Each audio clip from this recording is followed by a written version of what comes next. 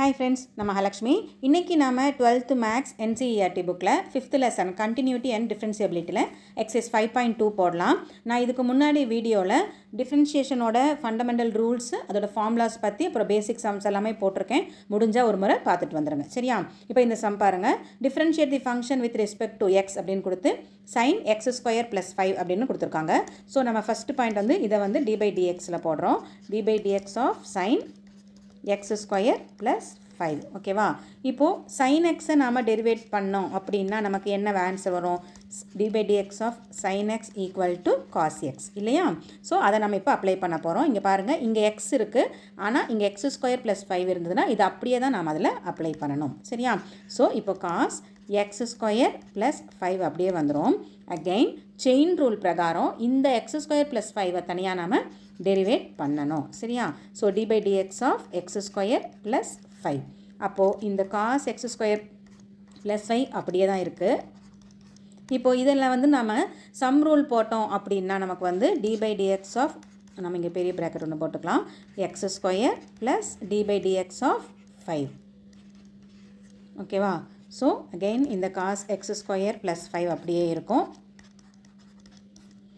இதில் பார்த்தோம் அப்படின்னா d by dx of x square என்ன ஆகும் நமக்கு பவர் முன்னாடி வந்துடும் ஸோ 2x ப்ளஸ் இது வந்து d by dx of constant term நமக்கு 0ன்னு வந்துடும் சரியா அப்போ நம்ம ஆன்சர் வந்து 2x into cos x square plus 5 இதுதான் ஃபினிஷிங் ஆன்சராக இருக்கும் சரியா நான் ஏன் வந்து ஸ்டெப் பை ஸ்டெப்பாக போட்டு காமிக்கிறேன்னா நீங்கள் ஃபஸ்ட்டு போடும்போது இந்த மாதிரி போட்டு பழகுங்க நம்ம வந்து நல்லா கொஞ்சம் எல்லாம் இருக்கிற பாயிண்ட்ஸ் எல்லாம் தனித்தனியாக d by dxல போட்டு பழகினோம்னா தான் பின்னாடி போக போக பெரிய பெரிய சம்ஸுக்கெல்லாம் நமக்கு போடும்போதுக்கு ஈஸியாக வரும் சரியா அப்போ வந்து இதில் நம்ம ப்ராக்டிஸ் ஆகிடுச்சு அப்படின்னா அதில் பார்த்தாலே உங்களுக்கு டக்குன்னு இதுக்கு பண்ணணும்னு பண்ணிட்டு போயிட்டே இருக்கலாம் ஓகேவா அதனால தான் நான் வந்து இந்த பாயிண்ட்டை ஸ்டெப் பை ஸ்டெப்பாக உங்களுக்கு நான் போட்டு காமிச்சிருக்கேன் சரியா இது ஃபஸ்ட்டு சம் ஓகே அதுலேயே செகண்ட் சம் பார்த்தோம்னா அதுவும் டிஃப்ரென்ஷியேஷன் வித் ரெஸ்பெக்ட் x அப்படின்னு தான் கொடுத்துருக்காங்க differentiate the function with respect x தான் கொடுத்துருக்காங்க சம் வந்து நமக்கு cos of sin x ஓகேவா ஸோ நம்ம d by dx of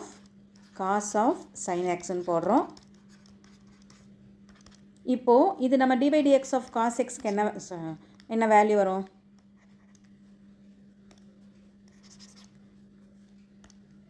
d by dx of cos x என்ன வேல்யூ நமக்கு தெரியும் இல்லையா உங்களுக்கு மைனஸ் சைன் எக்ஸ்னு வரணும் ஓகேவா இங்கே நான் முதல்ல சொன்ன மாதிரி தான் எக்ஸுக்கு பதிலாக ஃபுல்லாக சைன் எக்ஸ் இருக்குது ஸோ அதை அப்படியே தான் அப்ளை பண்ணணும் சரியா ஸோ அப்போ ஃபஸ்ட்டு பாயிண்ட் வந்து காஸ் எக்ஸுக்கு பதிலாக மைனஸ் சைன் ஆஃப் இந்த எக்ஸுக்கு பதிலாக இந்த சைன் எக்ஸ் வந்துடணும் ஸோ ப்ராக்கெட்டில் சைன் எக்ஸ் ஓகேவா அகைன் அடுத்தது நம்ம திரும்பி என்ன பண்ண போகிறோம் chain rule so d by dx of sin x again இன்னொரு பாயிண்ட் இருக்குது d by dx of எக்ஸுக்கு தனியாக டெரிவேட் பண்ணணும் ஆனால் இதில் என்னென்னா எக்ஸுக்கு நம்ம டெரிவேட் பண்ணும்போது dx by dx ஆன்சர் 1 இல்லையா அதனால் அந்த இடத்துல 1ஆல் மல்டிப்ளை ஆகுங்கிறதுனால இது அதிகமாக நம்ம போட்டு காமிக்க மாட்டோம் சரியா ஸோ இப்போ நமக்கு இந்த பாயிண்ட் வந்து minus sign of sine x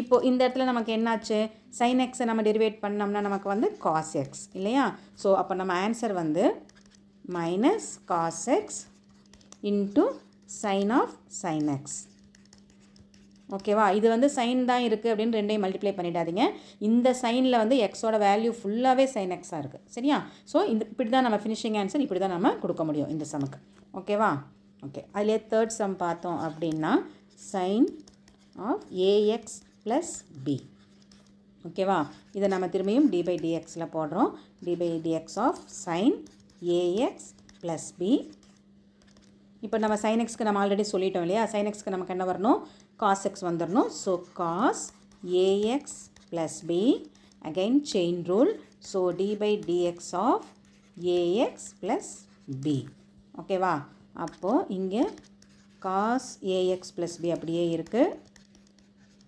இதை நம்ம தனியாக போட்டோம்னா d by dx of ax plus d by dx of b bங்கிறது ஒரு கான்ஸ்டன்ட் ஓகேவா ஸோ அது நமக்கு 0 ஆகிடும் அப்போது cos ax plus b இதில் பார்த்தோம்னா நமக்கு a முன்னாடி வந்துடும் dx by dx 1 ஆகிடும் ஸோ இங்கே a வந்துடும் இந்த பாயிண்ட் 0 ஆகிடும் ப்ளஸில் 0 இருக்கிறதுனால அது நம்மளால் மல்டிப்ளை பண்ணாலும் அது அந்தாண்ட போயிடும் ஓகேவா இது 9 இல்லை a சரி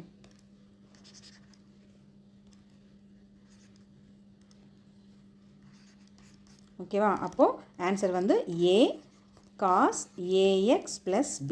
அவ்வளோதான் ஆன்சர். ஓகேவா? பாயிண்ட் புரியுது இல்லையா உங்களுக்கு? ஓகே, இல்லையே ஃபோர்த் சம் போடலாம். ஃபோர்த் சம்மும் வந்து அதே கொஸ்டின் தான். Differentiate the function with respect X தான். இந்த சம் வந்து சீக்கன் ஆஃப் tan root x. சரியா?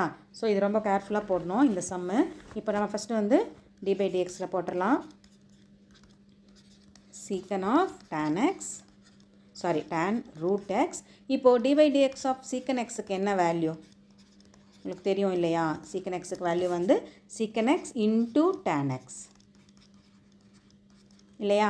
இப்போது இதில் எக்ஸுக்கு பதிலாக ஃபுல்லாகவே tan x வந்துடணும். சரியா? இங்கே ஒரு எக்ஸ் இருக்குது, இங்கே ஒரு எக்ஸ் இருக்குது. இந்த ரெண்டு எக்ஸுக்கு பதிலாகவுமே நமக்கு ஃபுல்லாகவே tan x வந்துடணும்.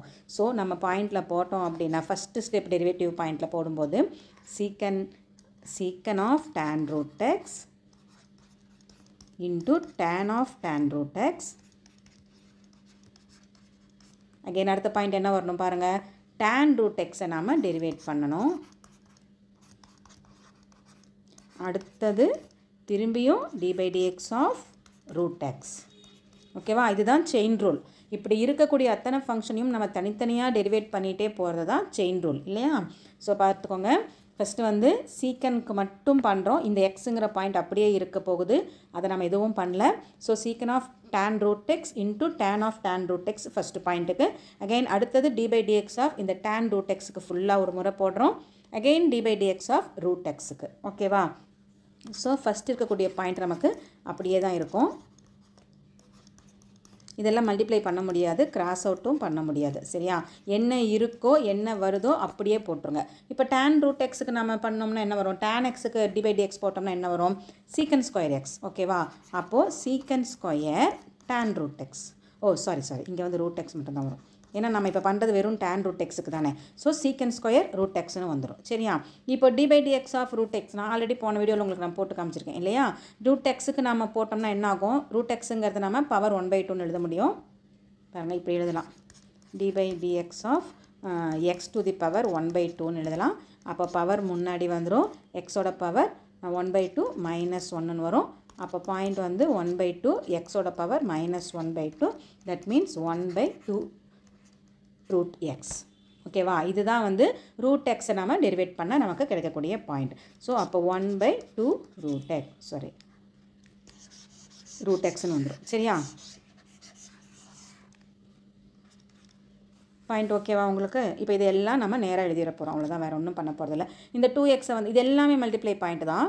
ஸோ நம்ம எது கூடயும் கிராஸ் அவுட்டோ மல்டிப்ளையோ எதுவும் பண்ணக்கூடாது. ஓகேவா?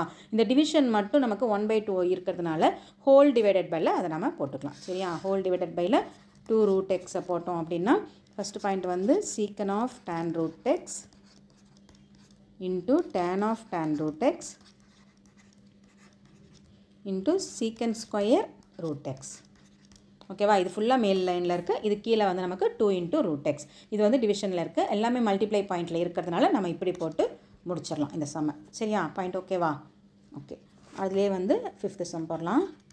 ஃபிஃப்த்து சம் பார்த்தோம்னா அதுவும் அதே பாயிண்ட் தான். Differentiate the function with respect X தான். So sign of ax plus B divided by cos of CX plus D. ஓகேவா? ஸோ இப்போ நம்ம என்ன பண்ண போகிறோம்னா, இது என்ன பாயிண்டில் இருக்குது உங்களுக்கு பார்த்தாலே தெரியுது இல்லையா? டிவிஷன் பாயிண்ட் அந்த இடத்துல வந்துடுது. ஸோ இதை யூன்னு எடுத்துக்கிறோம், இதை வின்னு எடுத்துக்கிறோம். ஸோ ஃபஸ்ட்டு டி பை டிஎக்ஸில் போட்டுடலாம். D by dx of sin ax plus B divided by cos CX plus D. இப்போது இது u இது v இல்லையா? ஸோ uv ஃபார்முலா என்ன? u by v ஃபார்முலா என்ன? d by dx of u by v equal to v d by dx of u minus u d by dx of v divided by v square இல்லையா? So இப்போ நம்ம பண்ணும்போது first வந்து vங்கிற point அப்படியே இருக்க போகுது. அதாவது cos cx plus d அப்படியே இருக்கும். d by dx of sin ax plus b அந்த இடத்துல வரணும். Again chain rule பிரகாரம் d by dx of ax plus b. ஓகேவா? இது ஃபஸ்ட்டு பாயிண்ட்டு. Again minus. இப்போ எனக்கு இந்த இடத்துல வந்து இடம் பத்தல, நான் இப்படி போடுறேன். நீங்கள் நீட்டாக லைனாக ஒரே லைனாக எழுதிக்கோங்க பாயிண்ட்டை. ஓகேவா? ஸோ செகண்ட் பாயிண்ட் வந்து sin of ax plus B, அடுத்தது D by dx of cos CX plus D, again D by dx of CX plus D whole divided by cos of cx plus d the whole square, v square காக. ஓகேவா? இது v d by dx of u, again அந்த uல chain ரூலுக்காக இது தனியாக வந்திருக்கு. அடுத்தது வந்து d by d minus u d by dx of v. சரியா? ஓகேவா? அடுத்தது போடும்போது இந்த cos cx plus d அப்படியே இருக்கும். இப்போ d by dx of sin ax plus b என்ன ஆகும்?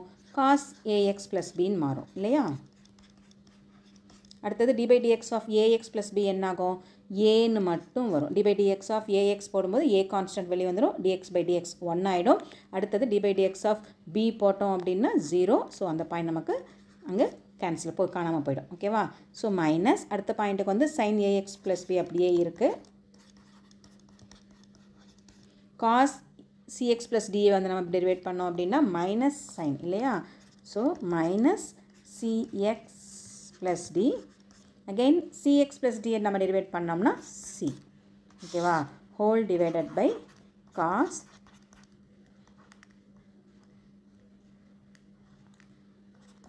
cx plus d the whole square. சரியா? இப்போது இந்த பாயிண்டில் பாருங்கள், cos cx plus d cos ax plus b into a ன்னு இருக்குது. ஸோ ஏவை முன்னாடி எடுத்துக்கலாம். a cos ax plus b into cos cx plus d. இப்போது இங்கே ஒரு மைனஸ் இருக்குது, இங்கே ஒரு மைனஸ் இருக்குது. மைனஸ் இன்ட்டு மைனஸ் ப்ளஸ் ஆகிடும். Plus sin ax plus b, c இருக்குது முன்னாடி. ஓகேவா? அடுத்தது sin cx plus d whole divided by, இப்போ இங்கே 2 தடவை இருக்குது இல்லையா? ஸோ நான் 2 தடவை பிரித்து எழுத போகிறேன். ஏன்னா இப்போது நாம் வந்து மேலே பாருங்கள் பாயிண்ட் நமக்கு கிராஸ் அவுட் ஆகக்கூடிய பாயிண்ட்ஸ் இருக்குது நம்மகிட்ட கையில். ஸோ அதை பண்ணி நம்ம பண்ண போகிறோம். ஓகேவா? அதனால் இது 2 தடவை நான் எழுதுகிறேன். cos cx plus d. சரியா? தனித்தனியாக நான் போடுறேன் இந்த பாயிண்ட்டு, எனக்கு இடம் பத்தாததுனால. ஸோ ஃபஸ்ட்டு பாயிண்ட் வந்து a cos ax plus b into cos cx plus d divided by cos cx plus d into cos cx plus d. அப்போது cos cx plus d cos cx plus d cross out ஆகிடும். First point வந்து a cos ax plus b, இதை வந்து 1 by cos cx plusன்னு இருக்கலாம் இல்லையா? அப்போ நமக்கு அந்த இடத்துல என்ன ஆகும்? 1 by cosங்கிறது சீக்கனாக மாறிடும் இல்லையா? ஸோ சீக்கன் cx plus d அப்படின்னு போட்டுக்கலாம். சரியா? இல்லை நான் இதை எழுதிடுறேன் ஒரு முறை. அதாவது இது ரெண்டும் கிராஸ் அவுட் ஆகிடுச்சு. இங்கே மிச்சம் இருக்கக்கூடிய பாயிண்ட்டு a இருக்குது. அடுத்தது cos ax plus b இருக்குது.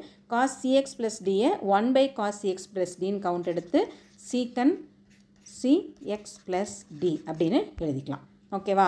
அதே மாதிரி செகண்ட் பாயிண்ட்டுக்கு, இது ஃபஸ்ட் பாயிண்ட்டு. செகண்ட் பாயிண்ட்டுக்கு நான் இடம் பத்தாதனால தனித்தனியாக போட்டு காமிச்சிருக்கேன். செகண்ட் பார்த்தோம்னா sin ax plus b sin cx plus d whole divided by cos cx plus d into cos plus cx plus d. ஓகேவா? இப்போ பாருங்கள், sin cx plus d cos cx plus d என்ன ஆகும்? நமக்கு tan cx plus d மாறிடும் இல்லையா? So நம்ம அந்த பாயிண்ட் எடுத்துக்கலாம். அப்போது c sin ax plus b, அடுத்தது tan cx plus d. Again இந்த இடத்துல திரும்பியும் 1 by cx plus dன்னு இருக்கா? ஸோ அதை நம்ம எப்படி எழுதலாம்? சீக்கன் எழுதலாமா? சீக்கன் cx plus d. ஓகேவா? ஸோ இப்போ நம்ம ஃபினிஷிங் ஆன்சர் என்னன்னு பார்த்தோம்னா ரெண்டையும் ப்ளஸில் போட போகிறோம். அவ்வளோதான். a cos ax plus b into sin cx plus d plus